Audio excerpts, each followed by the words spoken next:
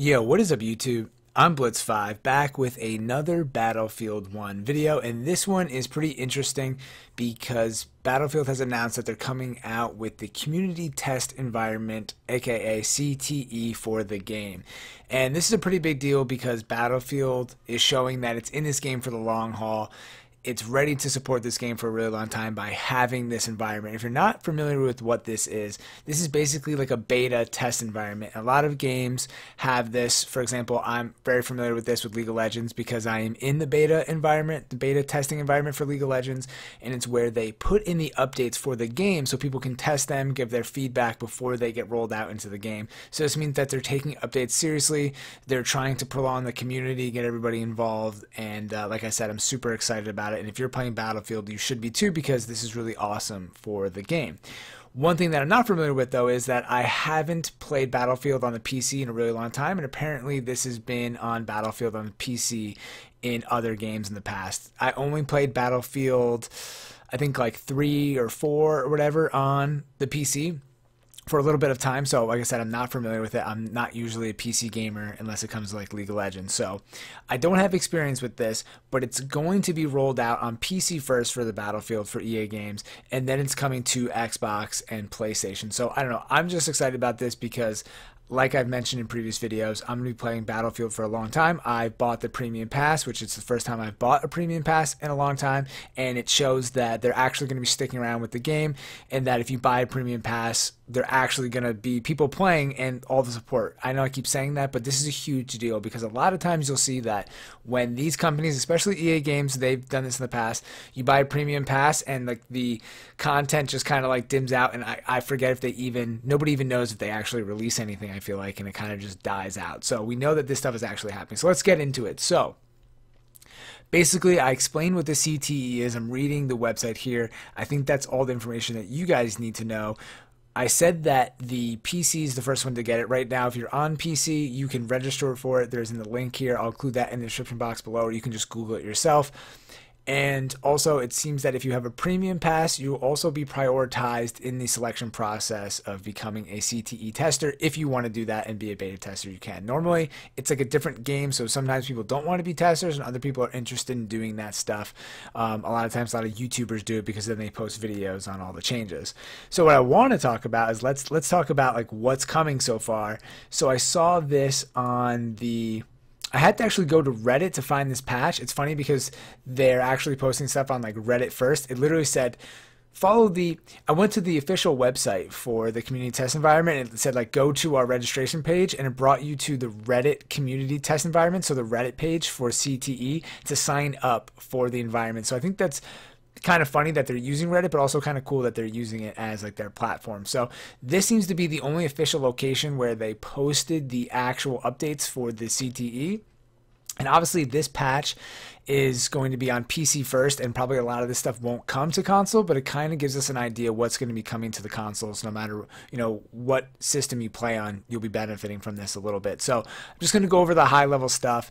So they're coming out with ribbons, which is really interesting. I remember this from all the previous Battlefield games, or the last couple ones I played, where you can earn different ribbons. They're like medals, but easier to get and kind of better to collect. They look a lot different and just gives you more stuff to accomplish, and that's what this game needs. I've been saying it for a very long time. It needs a lot more stuff to unlock and keep you kind of going. You need some kind of like addictive factor to the game, like more levels, all that stuff. Once you lose that, you need without like a rank or competitive playlist, you need stuff to unlock, kind of like Call of Duty. You need stuff to prestige to keep yourself interested in the game. So this is huge. Ribbons is a huge addition, major plus for them. Kudos to them. Then they're adding elite codices, or I think it's supposed to be codex, or yeah, I guess codis is the plural of codex. And technically, with a word like this, I think you can say codexes. It's like a weird time when you can actually do that. But I'm not an English major, so I'm not going to get into that. But you can unlock these elite codexes for 500 kills per weapon. All you need to do is get 500 more kills per weapon, and you get a shiny elite codex, but you also be awarded 25,000 bonus XP. So that's pretty sweet. extra thing like that, there's an increased max class rank. So now each class will have a max rank of 50. So people have a lot more stuff to work towards, unlock stuff, and you'll get extra flair. And I'm sure they'll add some more bonuses down the line for getting to this point. So people that are like power players have a lot more stuff to look forward to, or a higher goal to reach, which is nice. And then everything past here is just game additions. They're going to be doing some edits and patches to a lot of the game, the guns, all this stuff.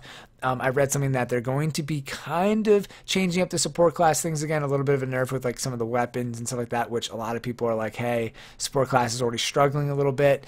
But I guess they're trying to figure out a lot of the recoil, which some of those guns don't have a lot of recoil for being a heavy machine gun, so it makes sense, but that class still needs a little bit of love in some other areas. And you can see here there's like millions of bug fixes, so they're just patching the game here, doing a lot of nice stuff.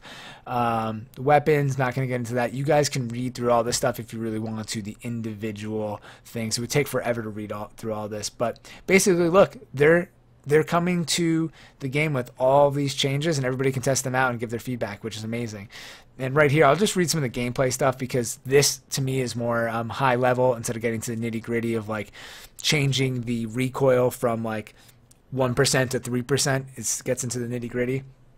So the gameplay updates here are fixed errors where elite kits had unintentionally high regeneration delays. I noticed this because when I get into a elite kit, I never regenerate health, so I don't know if it's a difference between console and PC, but I never regenerate health in the elite kit. So it might have been a error here or a glitch, so it looks like they're fixing that. They improved calorie victim experience. You should no longer wow, I can't say that word right now. The Cavaliers. Tongue twister right there. So basically what they're fixing is you should no longer experience getting killed by the cavalry using a saber from multiple meters away. And if you've been playing Battlefield, this definitely happens all the time. I'll get killed, or usually it's me doing the killing on the horse, where I'm like, that shouldn't have counted, where I'm running by someone like a mile away, or I actually go on the wrong side of them and I kill them anyways, which to me isn't a bad glitch because it's really hard to use the horse anyways. So like it should have a pretty high hitbox in my opinion, but I guess if that's a fix, it's a fix. It works, helps.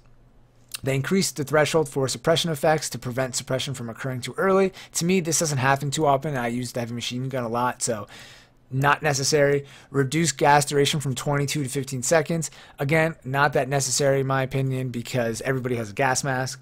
But hey, if that's what they've been testing, well, this will all be tested, I guess, first, technically, unless this is a patch update. It's kind of hard to say what's strictly a patch update and what's going to be tested. I guess for the most part, most of the stuff will get tested. We'll see. They tweak suppression effects and low health visuals. They fixed a VO issue in Rush where defenders have interacted with Telegraph to send enemy coordinates, controls, and fixed a PC custom key binding. I don't play PC, so there you go for the behemoths. So anyways, that is the latest on the Battlefield patch front, kind of pun intended, and this is the deal with the community test environment. I'm definitely going to be signing up for this. Who knows when it's going to hit console and whatnot, but if I get in, if I can play, I'll be posting some CTE beta videos and also always some more Battlefield content because this is the main game that I'm playing right now in the end of 2016 and for 2017, which we are in now. So as always, thank you all for watching. If you haven't seen them yet, go check out some other Battlefield videos, and as always, I'm Blitz5 and peace out.